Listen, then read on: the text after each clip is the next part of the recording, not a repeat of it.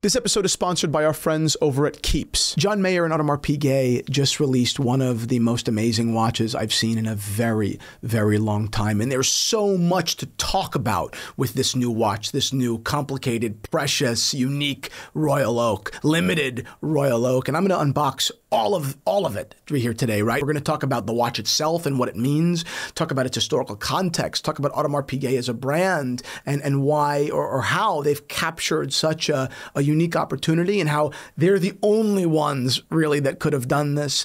And we're going to also compare this to another Audemars Piguet release that recently happened with a celebrity that I think was a dumpster fire.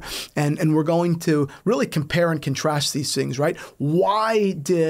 Take an analytical view to why did John Mayer's collab work so well and the other, I think, was a disaster, right? What's the difference? And a lot of it comes down to honesty, sincerity, and intelligence. So we're going to end off with a little bit of history about the Royal Oak and its designer, Gerald Genta, with the watch on my wrist here. This is an incredible watch that you're going to want to see up close. So stay tuned until the end of today's discussion for that footage and that discussion. So let's get into a whole lot. John Mayer has been a longtime fan and collector of and, really public advocate for Audemars Piguet. I actually don't think that there's another brand that John Mayer has worn as frequently. He's worn Audemars Piguet concepts and Perpetual calendars and all different sorts of medals and divers and offshores. John Mayer has been an absolute warrior for the brand and the public. And I think it's been such a great relationship for so many reasons. And I'll list them off now in no particular order. A, just the nature of John Mayer's profession, right, being a guitar player, his wristwatch is on full display constantly. And, on these huge, I was going to say televisions, but displays in front of thousands and thousands of people. I've been to a John Mayer show and I couldn't stop looking at his wristwatch. And I know that while I'm a wristwatch guy and collector and lover, and maybe that's abnormal, there is no question that a disproportionate number of people at those shows are aware of John Mayer's affinity towards wristwatches, and they see these wristwatches front and center, and probably just through, kind of cultural awareness, they know that John Mayer is a big watch guy. That's just a known thing, right? I can't tell you how many folks I've met that have no interest in watches, not really, right? Just a passing awareness. And if they know one thing, it's probably that John Mayer loves watches, right? And that's been through his Dinky videos, that's been through his stuff on Instagram. Like, he's really brought watches into kind of like in his universe and his brand image and the whole John Mayer culture. Okay, so let's fast forward. Like I said, not only is John Mayer a collector and lover of Audemars Piguet, but now he's taken on a new role as creative conduit. I don't really love the label there, but I love what it represents and I love what it is. Okay, so what have they done? They just recently released their first of many, by the way, limited edition Audemars Piguets that John Mayer has had a very significant role in the development of. They released a Perpetual calendar in white gold with this new dial, a pattern and texture. Now, Audemars Piguet is pretty famous and I think revered for their, work with textures and dials and cases and materials like ceramic or carbon fiber. But even more interesting, it's the patterns and the finishes, right? From this hammered dial, tourbillon to frosted cases and then mirror dials. Audemars Piguet definitely pushes the envelope and has really invested a lot of, I think, well-spent resources on making their watches as, different and artistically explorative in terms of finishing and materials, kind of as possible. I think they've done a really great job. In many ways, they're so limited in the fact that their company is so reliant on one model, being the Royal Oak, but their exploration of all these different materials and finishes, I think, has really made the most out of an over-reliant brand, right? Or really has made the most out of that Royal Oak, right? It's not lazy like one might accuse the brand of being. So here's where it gets really interesting. The dial that they released, which they're calling the Crystal Sky, is beautiful, right? Which is a big part of the growth of the watch hobby, right? Something needs to be obviously beautiful for the masses to really kind of get indoctrinated. The opposite, of course, would be like a really nuanced detail that you need to like really study to understand. Something like that would exist in the vintage world, like, you know, a particular Bart Simpson Rolex logo or a Frog's Foot logo or an underline. You need to be a real watch guy to give a crap about that. Whereas, you know, just really any passerby can see this new crystal sky dial and say, oh God, that's beautiful. And I think that that's really important, right? Understanding the levels of interest and what a brand needs to do to capture the attention of the masses, right? Not just the watch people. But beyond that, right? Audemars Piguet didn't stop at just kind of, you know, making something shiny and, you know, catching the attention of the masses.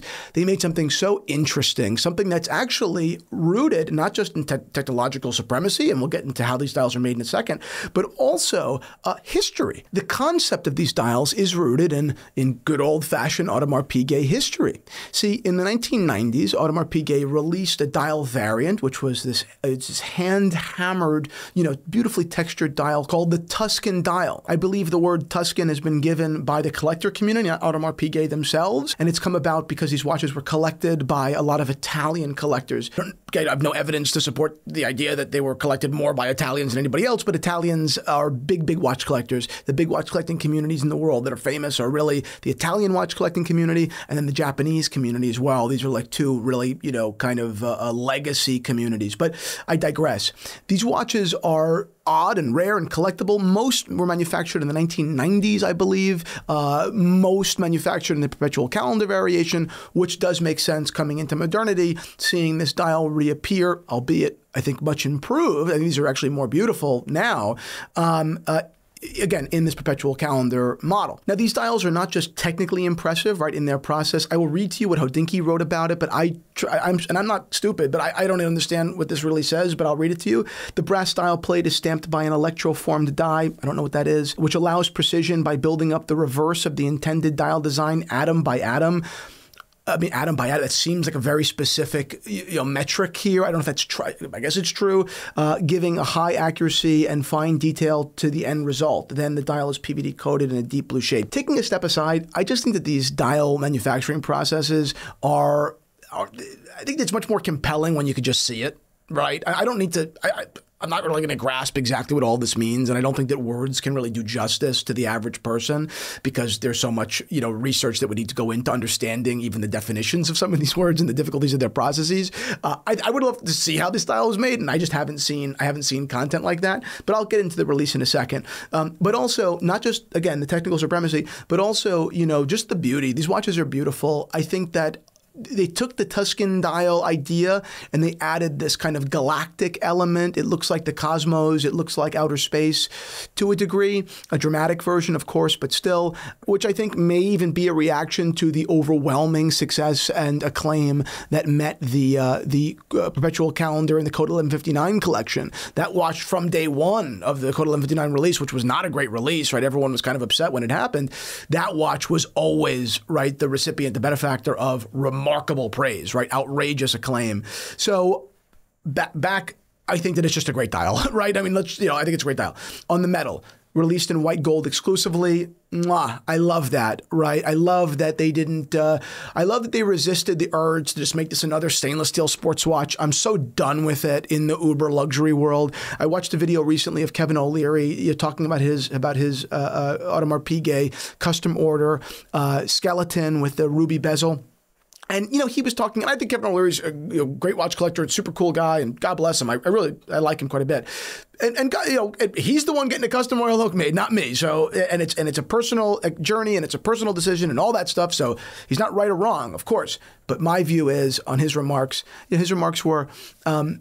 He called Paul Boutros, who's a part of the Phillips auction house in the watch department, and Paul said down the line, the collectability of the stainless steel variant, as opposed to making it in platinum, would make for, you know, it would just demand more money, right? First of all, who gives a shit?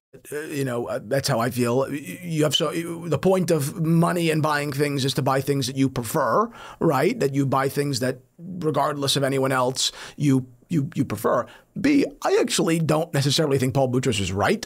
I don't have an opinion one way or the other. I just think that I don't know. I don't necessarily think he's right. Two more things. One, the precious metal is precious. I find it extremely comfortable, but I could see how a collector might say that the stainless steel is just lighter and nicer, and for him it's just better. And even though he knows it's not technically as good or as valuable, it's just lighter and it's less, cumbersome. I can understand that. But I love that John Mayer decided to kind of, go against pop culture and go with precious metal. I also think it's funny that choosing precious metal is against pop culture, right? Because it should be the opposite. But, marketing minds, do amazing things to people.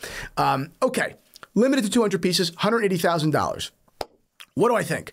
I think that this is brilliant. I love that it's limited to 200 pieces. I think the dial is absolutely amazing. I think that the launch is great. I think that you couldn't have had a possibly better brand ambassador. This is a person that loves the brand, absolutely loves the brand, couldn't be a better brand ambassador, and the watch is great, and the release was great, totally unexpected. I don't like the term creative conduit.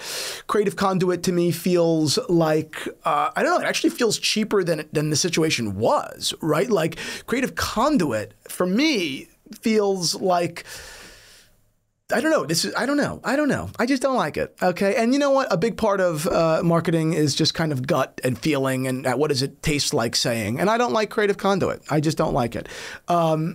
But I think that this is an amazing piece. I think it's an amazing release. And I think it's so much better than the Travis Scott Cactus Jack release. I believe it more. I believe that John Mayer loves Audemars Piguet far more than I believe that Travis Scott loves Audemars Piguet.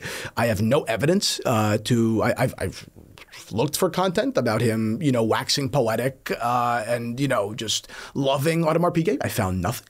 I just found nothing. Maybe his deep education and passion for Audemars Piguet is closeted and he just doesn't like to talk about it. I don't think that's the case. I think that Audemars Piguet pulled kind of a, classic and cheap trick, just trying to ride the coattails of a popular influencer, which I think is beneath them. And beyond and frankly, this was a large part of the internet's, feeling as well. Beyond, we were suspicious that this was really just an attempt at Audemars Piguet to kind of just like reach this audience, as opposed to like an opportunity for them or an example where they really collaborated deeply with someone that was a fan and brilliant mind in this space, right? In the watch space as well. The watch itself had no root in history. The watch itself was uninteresting and uninspired. Audemars Piguet did not invent anything new here. They did not push the boundaries. The only unprecedented thing they did was like literally co-brand the watch, which of all people, John Mayer didn't put fucking Continuum on the subdial of this watch, right? John Mayer has taste, and John Mayer, understands, right, what makes a smart watch, not a smart watch, but a smart watch, an intelligent watch, a watch that is a reflection of an understanding of watchmaking, of history, right, of the brands, right? That's brilliant. That's brilliant, So anyway, this John Mayer creative conduit thing is amazing. I have full confidence in John Mayer to deliver as many as he wants with to perfection. I really feel that way. I think that he'll just kill it. He's a watch nut.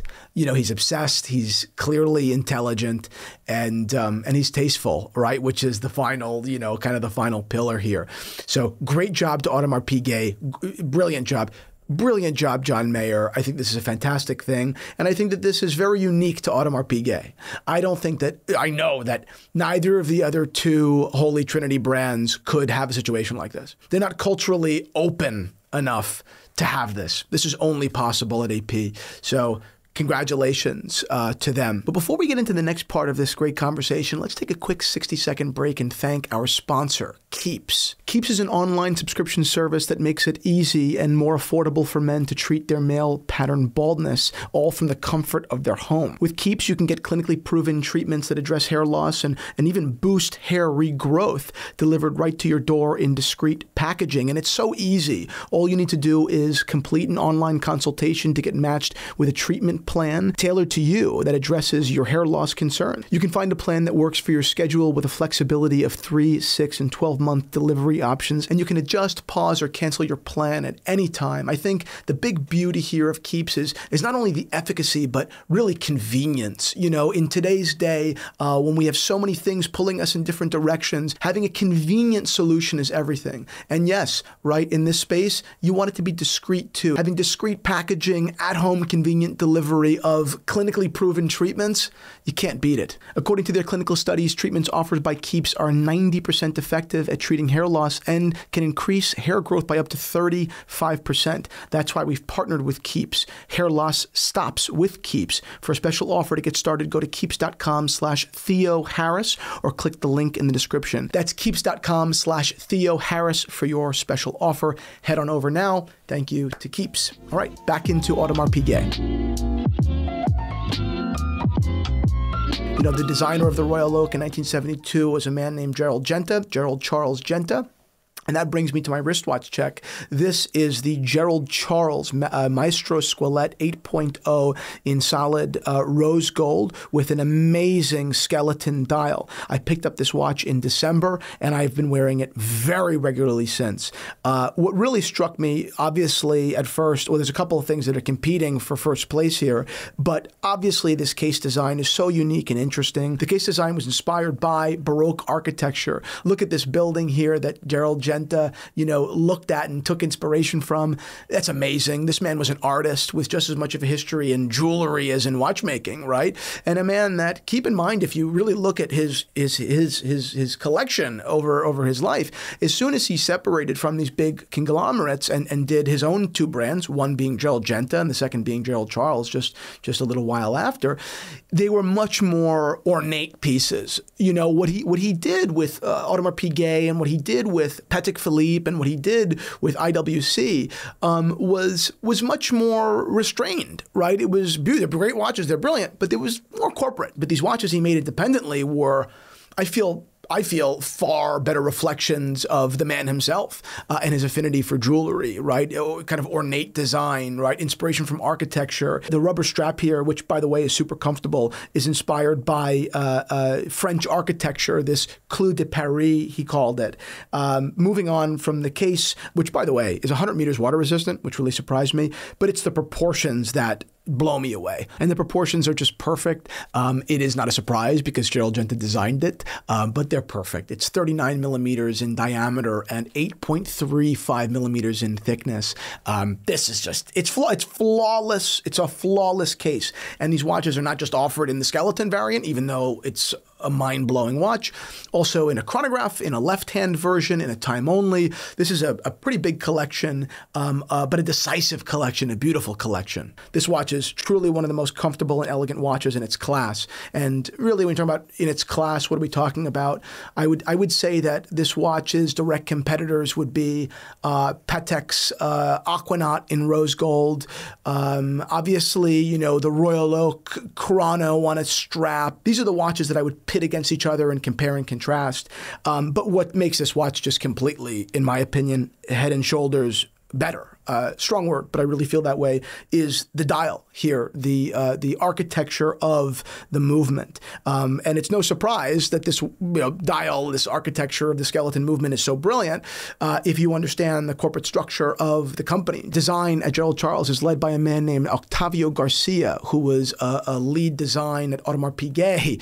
So, and I think that Audemars Piguet makes the best skeletons in the world. So it was no surprise to me. After I saw this watch and was blown away by it, I said, there are so few people in the world that can actually make a skeleton this good, right? The list is very, very short. And Audemars Piguet generally is most famous for having the people on that list.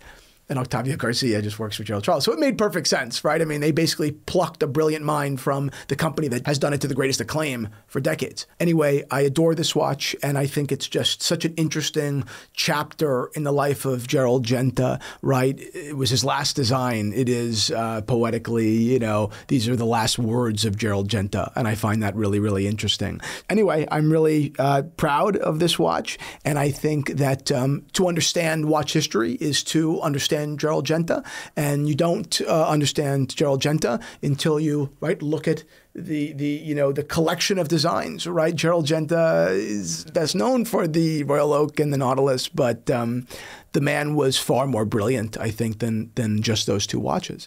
So that's it. If you enjoyed today's episode, I know it was a long one, but if you enjoyed it, go ahead and subscribe to our channel at Theo and Harris. And if you want more content from us, go ahead down below and sign up for our Patreon at The Zero, where we can, really speak, without filter. I've done unboxings ad nauseum of my personal watch collection over there. This watch, when I got it, my green Rolex Oyster Perpetual. There's such an amazing collection of content over there, and we release new episodes every week. So I hope to see you on over there, and that's it. Get out of here.